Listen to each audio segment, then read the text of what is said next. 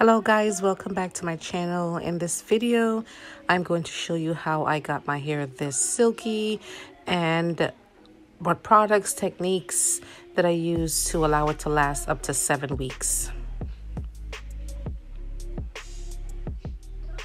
Okay, so I'm first starting off with clean, wash, blow dried hair. I wash my hair with the Joico moisturizing shampoo and conditioner. And when my hair was moist, I added in the olive oil moisturizing hair lotion, as well as the jojoba oil. These products weren't only used as a moisturizer, but also as a leave-in conditioner. Go visit my last video to see what blow dryer I use and the technique I use to blow dry in preparation for the silk press. So let's take a look at what I'm doing now. I'm slicing very thin sections and going through very slowly with my BaByliss Pro flat iron, ensuring that I only make one pass.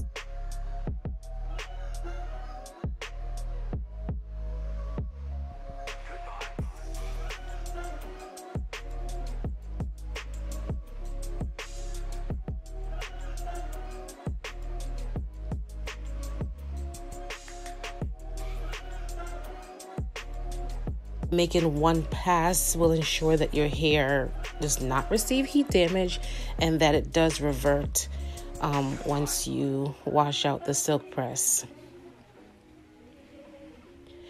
I don't advise that you do a silk press any closer than 3 weeks unless you're looking to heat train your hair. That's a whole other video, whole other discussion. But in order to keep a healthy, natural hair with your natural curl and bounce, I do not recommend silk pressing your hair sooner than 3 weeks.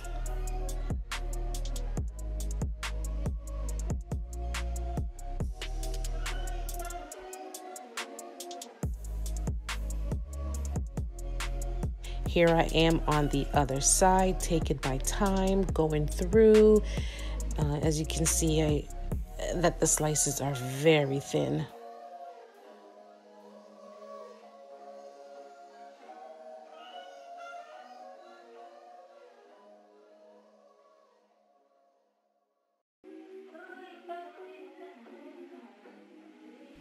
I really enjoy rewatching this video.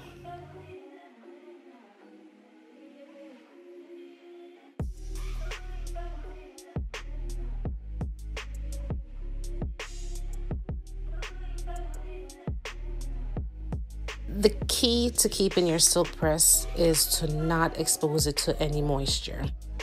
I cover my hair during all of my showers for the last 7 weeks.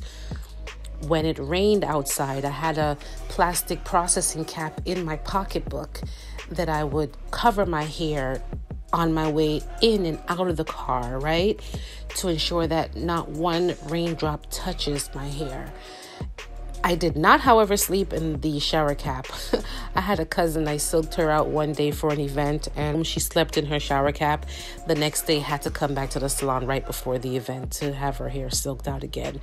And that's because, you know, she built up sweat on her head overnight and her entire silk press reverted. So do not wear the shower cap to sleep.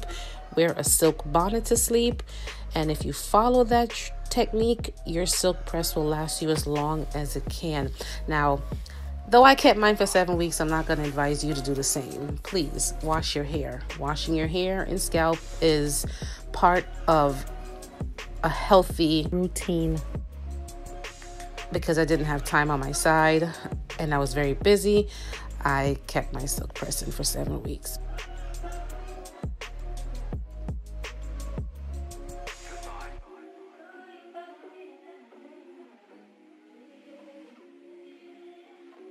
Here we go. This is the final result. Tell me what you think. Don't forget to like, share, comment, and subscribe. Let me know if you try it out and how it worked for you and what's the longest you've ever kept your silk press.